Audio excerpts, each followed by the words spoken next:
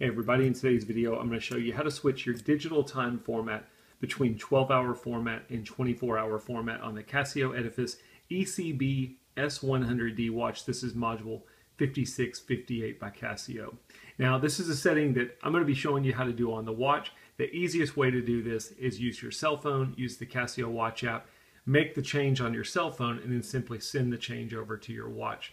But the nice thing is you can do all of these settings on the watch as well. If you look down here, I've got my digital time value displayed. You can see it in your regular timekeeping mode. You can also see it in the world time mode. When we go change the format, it changes it everywhere. So you're either in 12-hour format for all settings or you're in 24-hour format for all settings.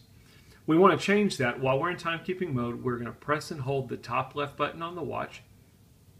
You'll hold it for a couple seconds. You can see setting. There it said set was blinking, your analog and hour hand will move out of the way, and then you should see your city code start cycling through down here at the bottom. That's the first setting that you've got. It lets you know you're in your settings mode. What we're going to do now is we're going to press the bottom left button a couple of times. First time takes us to our DST setting, next time takes us to our seconds, another time takes us to our hour hand, another time takes us to our minute hand.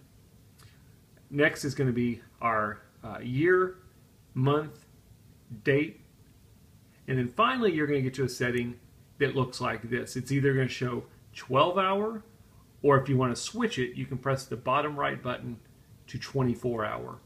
Those are your two different values. I'm going to set mine to 24-hour. It's a simple toggle.